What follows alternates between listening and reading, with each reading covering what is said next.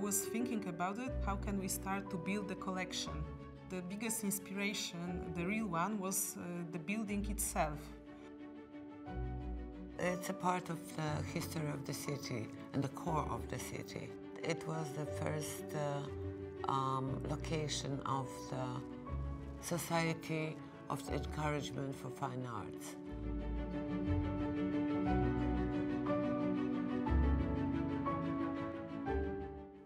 So the concept of the collection should include also this long tradition of the building.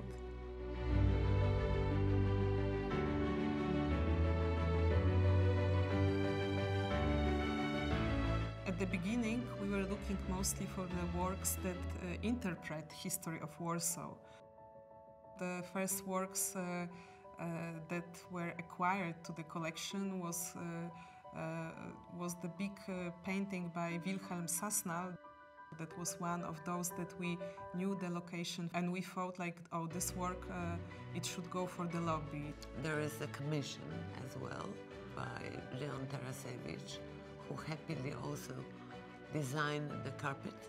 You're supported in the passage by the direction of the painting. And there is a very, very interesting piece in the bar,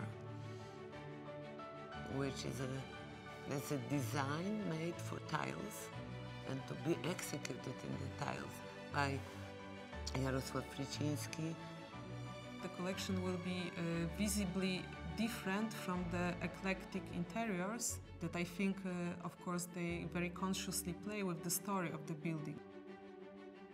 I'm old enough not to be surprised by art. I would rather take into consideration what could surprise the guests of the hotel.